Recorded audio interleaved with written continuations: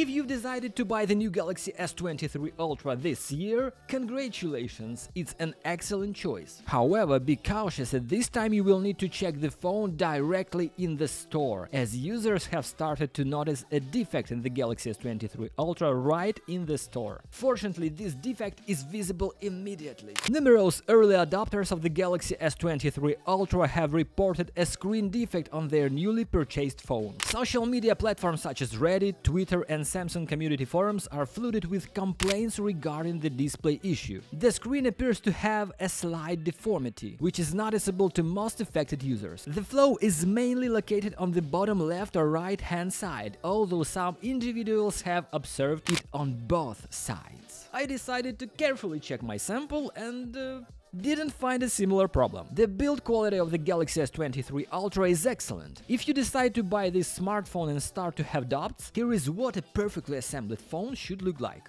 Watch and compare. If the screen layout of your device is different, please return it and request a replacement with a new device. Given the high price tag of 1200, it is understandable for users to be concerned about the reported screen distortion problem with the Galaxy S23 Ultra. Despite Samsung's effort to reassure users, they seem to be falling short in addressing the issue.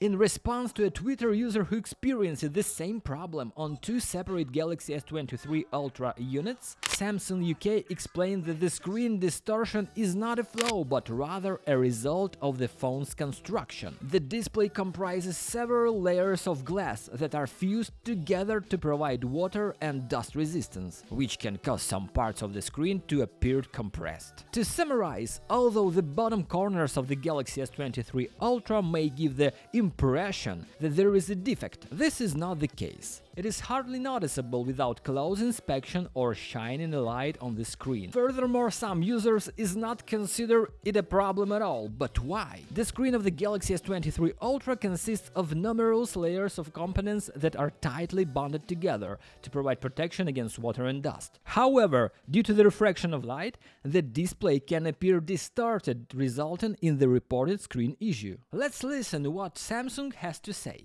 The display panel is composed of many layers of components, including surface-tempered glass, which is directly covered on the display panel. It adopts a waterproof, dust-proof structural design, which can effectively prevent the intrusion of foreign objects or liquids. All Samsung products have passed strict internal quality inspections. The display panel is a component composed of multiple components: surface-tempered glass, dust-proof, waterproof layer. Under strong light, lines after refraction of light may be seen at certain angles. This is a normal phenomenon and does not affect the function and life of the product. Please feel free to use it. Guys, if you are facing a similar problem, instead of replacing your Galaxy S23 Ultra, I showed you what the phone should look like. There should be no flaws. We all remember the story with the Galaxy Note 7 and how it ended. If there is a defect that catches your eye, and it needs to be fixed as soon as possible. Although the Galaxy S23 Ultra may not appear to be a significant aesthetics update,